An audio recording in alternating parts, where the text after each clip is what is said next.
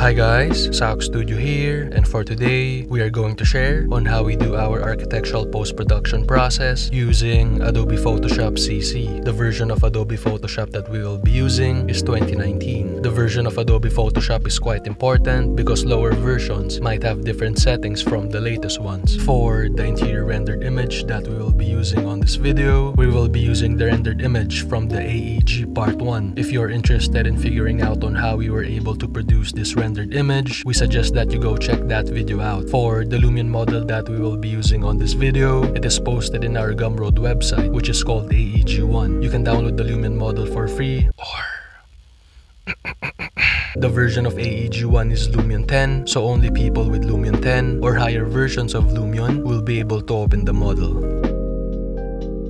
So let's open the interior rendered image in Adobe Photoshop. Click the background layer and let's change it into layer 0. Then press OK. After that, press Ctrl-Shift-A to open the camera raw filter. Set the vibrance and saturation into +3. The haze would be +25. Clarity would be +50. And let's set the texture to +35. After that, let's adjust these settings. We are going to lessen the black elements on this image as well as the highlights. Alright, this is good enough. Press OK. After the camera raw filter, let's add the Gaussian blur effect. Hold Alt, then drag the layer 0 down. A layer 0 copy should come out. Then drag it above layer 0 without holding Alt. Change the normal setting into soft light, then adjust the opacity to 38%. Go to filters, then select blur, and under the blur effect, select Gaussian blur. Radius should be 5 pixels, then press OK. After the Gaussian blur, let's add the high pass effect. Press Ctrl-Shift-Alt-E. A layer 1 should appear above layer 0 copy. Then press Ctrl-Shift-U. The layer 1 should turn black and white. Change the normal setting into overlay and set the opacity into 25%. Go to filters and select others, then select high pass. Radius should be 10 pixels, then press OK. Let's now save this rendered image, create a folder, and we are going to name this image 1. Quality should be 12 and maximum. After that, let's open the previously saved image. Let's click the background layer and we are going to change this again into layer 0. Press OK. Press Ctrl-Shift-A to open the camera raw filter. Let's set the clarity to +76 and texture to -100. Let's adjust these settings. We are going to lessen the black elements again. Alright, this is good. Press OK. After that, we should add a bit of vibrance and saturation. So let's open the camera raw filter again. Press Ctrl-Shift-A. Let's set the vibrance into +8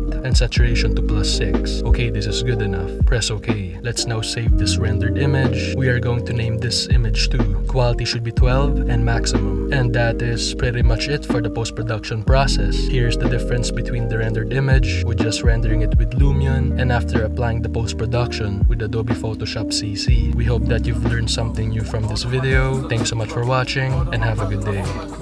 Winter time. Remember when you were a friend of mine? Remember when we couldn't get a line? Now we the reason why they in the line. Winter time. Calling Jerry like the dude drops and gray skies. I need new size cause I'm walking out with no shoes on.